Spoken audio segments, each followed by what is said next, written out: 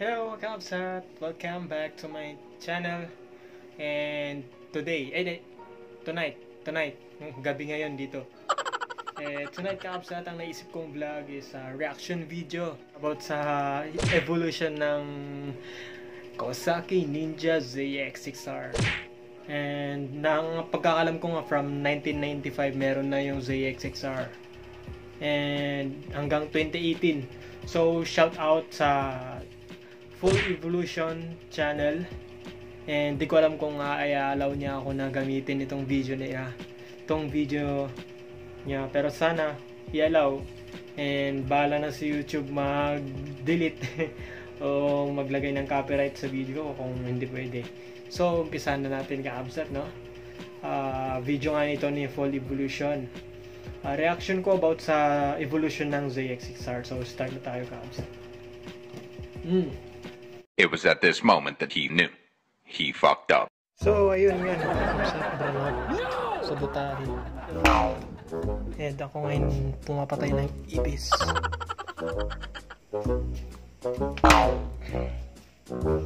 Ito pangatlong ibis na napatay ko. Ba't ka nagsisilabasan ng mga ibis? Okay.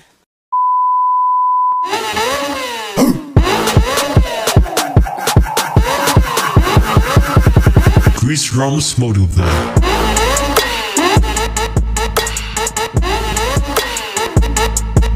Yeah.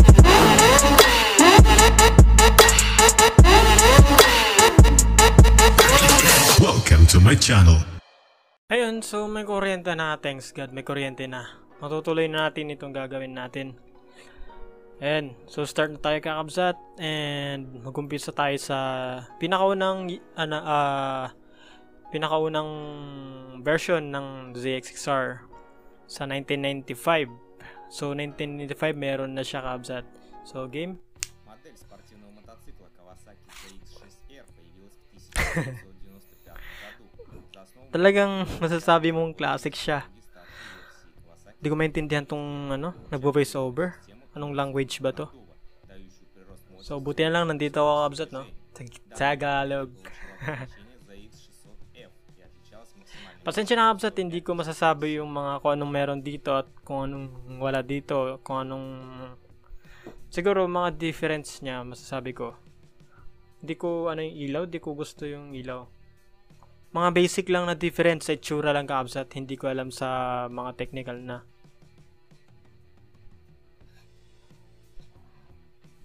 Hindi ko rin type yung ilaw, pero syempre yan yung maganda noon eh.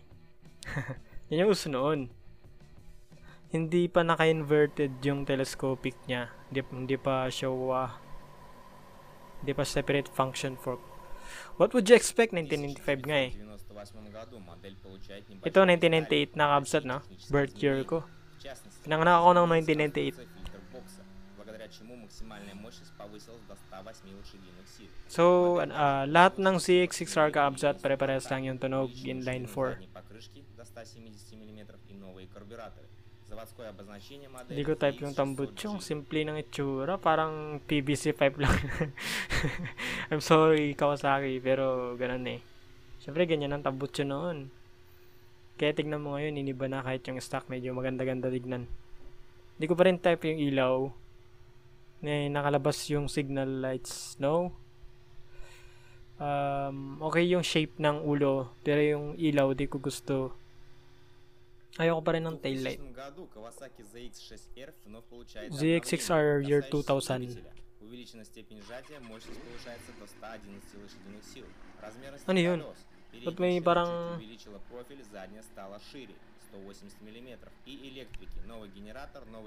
gumaganda-ganda na yung headlight niya, pero masyado pa rin malaki. Sa isang sport bike, kakabsat, pag masyadong malaki yung headlight, parang nakakapangit. Parang di ko gaano gusto. Gumaganda rin yung tail light niya, common, parang sa ibang brand, pero ongoing pa rin yung pagko-custom, pag-modify, di ko pa rin type. Hindi pa rin masyado sharp yung puwet ng motor. Ganyan pala noon, no? Sana wag niyo akong i-bash, ka-upset, no? Kasi sariling reaction ito.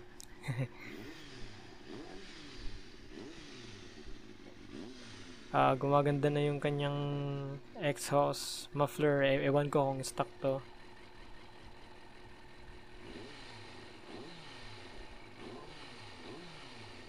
So dati hindi pa digital, nakikita pa yung hanggang 180 na ano sa RPM speedometer. Ito 2003 na. Ayun oh, gumaganda na siya oh. Ay, ano na siya, naka-inverted telescopic na siya. And golden. Buti pa noon naka-gold ang telescopic ng ZX-6R. Nakalabas pa rin yung kanyang signal light. Ayoko. Di gaano nagbago yung tambutso, yung ano napansin ko yung yung swing arm. Simple lang siya, straight lang siya. Yung swing arm niya, hindi pa gaano kalaki yung swing arm niya noon na. Ayun na, gumaganda na. Yeah. Year 2005. Buti pa siya slider. Ito, gusto ko na yung shape. Pero masyado atang mataba yung ano tawag doon sa tail niya.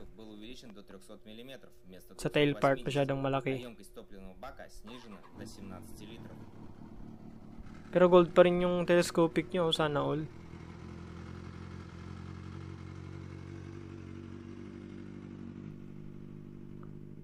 Tapos yung tambutso nasa nasa underneath na. Ba ng ilaw? Oh, pogi ng sound.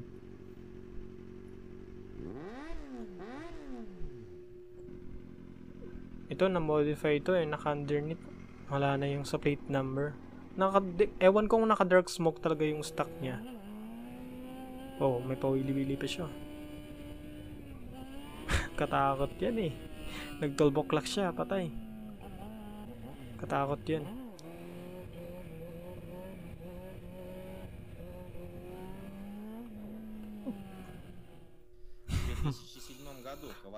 Kawasaki ZX-6R 2007.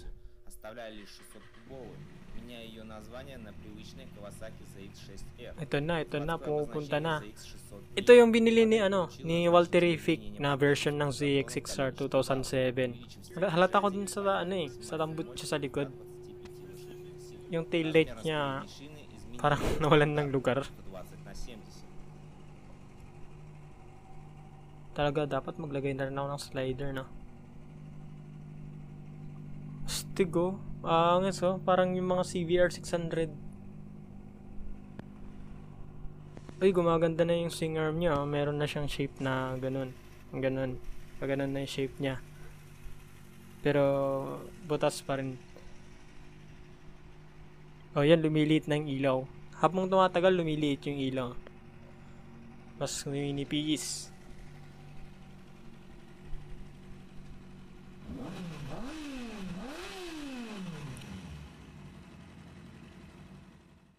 В 2009 году модель вновь изменяется, получая обновленный внешний вид, 2009 на то. новую переднюю вилку шова.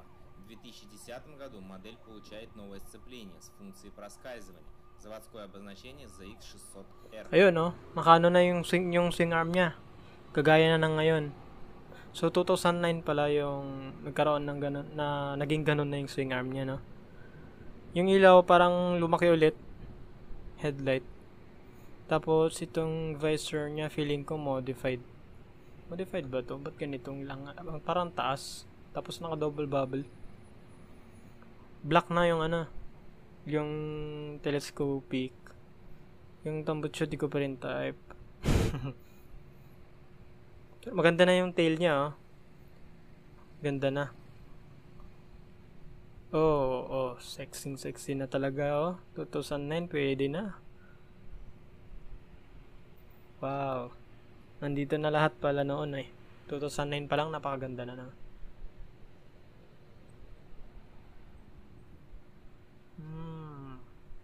Oh ha.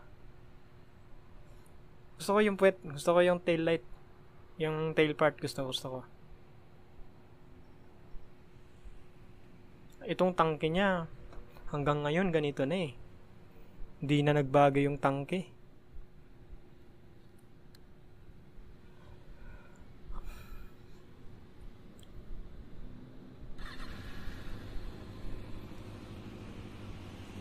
So, stock pala yun. Base sa tunog niya. Stock pala yung tambutso niya. Naka-dark smoke yung visor niya. Ano kaya to? Stock kaya to? Original niya kaya? Wala pang cowl design noon, no? Yung parang winglet.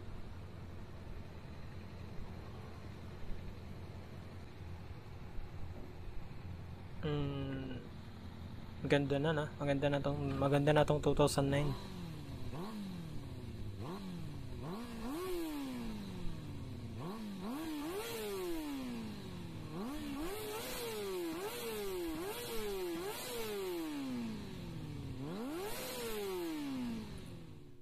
В 2013 году Kawasaki Wow. предлагает ZX-6R. Ito na.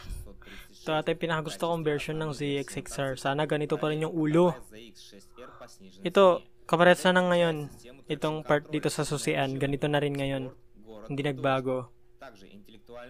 Naka-immobilizer na. Yung handlebar, yung sa susian, pares na. Ewan ko kung anong tawag doon sa dashboard. Ganda ng ulo, oh. Ganda ng fairing design. I mean flarings. Naka-golden yung ano niya. Telescopic niya. Bakit ganun? Unfair. Modified. Modified data tong kanyang foot peg. Sana all naka-open pipe. Underneath siya, tinanggal niya yung ano, naka-tail tie dia siya. Naka-tail tie di siya. Ganda ng ulo, oh. Parang yung ZX-10R. Ngayon, ma-identify mo na ang ZX-6R tsaka ZX-10R. Kasi malayong-malayo na itsura ng headlight. Pero ito yung pinakagusto kong version ng ZX-6R ka-upset na. Gusto ko yung headlight niya, sana hindi binago.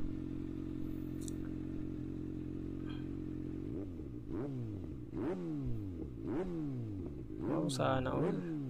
Naka-EBS na pala siya.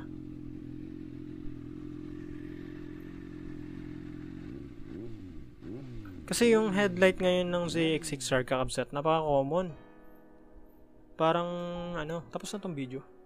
Parang yung headlight lang din ng Ninja 400, Ninja ZX-25R, tsaka yung Versys na bago.